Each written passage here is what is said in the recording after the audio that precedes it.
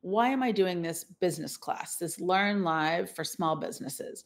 Because small business owners have Google Workspace, but they don't know what to do with it. They're like, oh, well, at least I got my Gmail address or my Google Workspace address associated with my domain, and now I'm good. But they don't know that it has Drive and Calendar and Doc Sheet Slides. You don't necessarily need Microsoft. You can do it all in Google. There's so many other tools. So I do have a slide, and actually one of my videos talks about all the different tools that are in Google Workspace that you can use for business and how to sort of stack them and work it together. So please remember that Google, the company, works in Google Workspace. They built it and they use it for their company. So they have built in all the tools that a company needs to function, or 90% of them. So that's why. I want to show people in this class coming up starting July 22nd that the first 2 days we're going to take our time to get organized in Gmail, Calendar, Drive, Chrome profiles, and we'll do a little review of docs and sheets so that you're comfortable with those basic things. Day 3, we're going to talk about scheduling. That includes calendar events and what you can include with those. So it's kind of like one little package that you're delivering, and also appointment scheduling. Google has recently upped their game with the calendaring system, and you do not necessarily need a Calendly or other scheduling system because you can have a booking page now sent out and people can book calls with you using a scheduling system. So that's day 3. Day 4 will be dedicated to email marketing. So contact lists, Gmail templates, which many people don't know exist, Gmail newsletter layouts, which is in the business standard level, not starter, standard.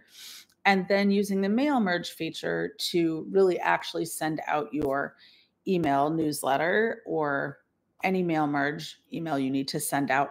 And with the required unsubscribe button, that is required as of February.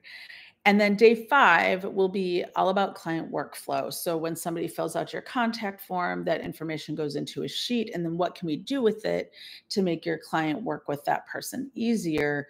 We can dump it into a doc. So I'm going to show you how to do that. And then lastly, if you want more time, either to ask me questions or to work on setting up these things with me at your side, day 6 optional will be a workshop where we can just work on these things together. That is my Learn Live class coming up on July 22nd through 26th. I'm really excited to show business owners what can be done. And this is sort of the explaining all of it and how it can be done.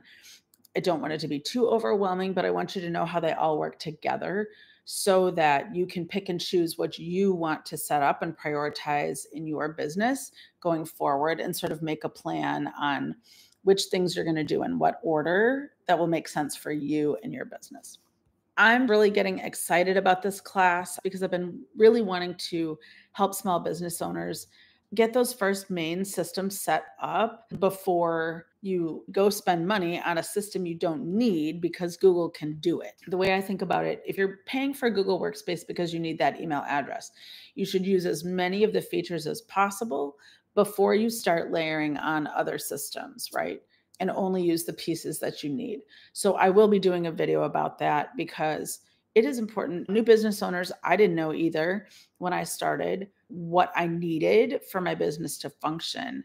And so we're going to have discussions about that and sort of make an outline of flow of what kinds of things you need for your business to function. I'm Amy Novick, a professional organizer, Google certified trainer, and productivity specialist. I empower business owners with Google solutions.